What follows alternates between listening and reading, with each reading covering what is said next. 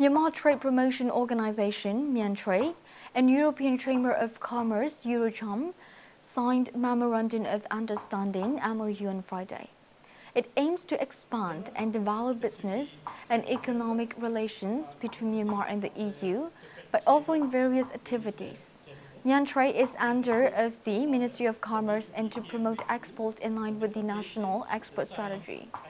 The total trade volume of Myanmar and EU reached 1.55 billion euro in 2016, mainly 69% in garment, agricultural and marine products. So regarding this MOU, Myantrade will cooperate with Eurocham in all possible sectors to promote export. ဖွဲ့စည်းတွေနောက်ဒီတန်ယုံအားလုံးကပုံမှန်ဆက်သွယ်ပြီးအလုပ်လုပ်ရရှိပါတယ်ဒီ GSP ကိုပြန်ပြီးတော့ဒါပိတ်နိုင်တယ်ဆိုတာတော့ We are able to export to EU with duty-free and quota-free as Myanmar has gained the generalized system of the preference GSP status. Now we export marine products from even 20 marine products factories, but quality comes first in this context. So we will also try to expand export from SME sector at the moment.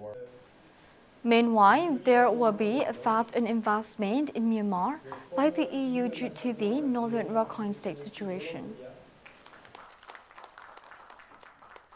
The situation has an effect on the way Myanmar is viewed as an investment destination, and it varies very much per sector.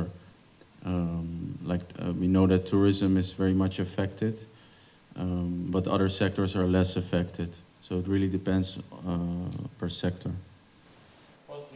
So far, the main export of Myanmar are rice, bean and purse, marine and timber products, and plenty exports in horticulture, handicrafts, agro-food processing, gems and jewelry.